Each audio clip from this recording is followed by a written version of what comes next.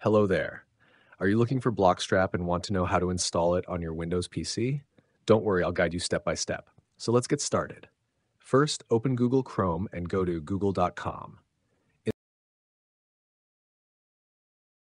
In the search bar, type bloxstrap.com and head over to the official website.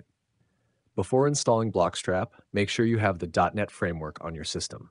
To get it, simply type .NET download in the Google search bar, open the first result, and download install it.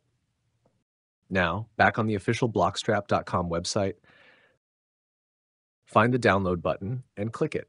Wait for the download to finish. Once it's done, open the file. Select your language, click Next, choose the drive where you want to install, and then hit Install. After installation, launch Roblox and follow the on-screen instructions to complete the setup. And that's it. You're now ready to use Roblox with Bloxstrap on your PC. If you found this tutorial helpful, don't forget to like, share, and subscribe for more step-by-step guides. Thanks for watching.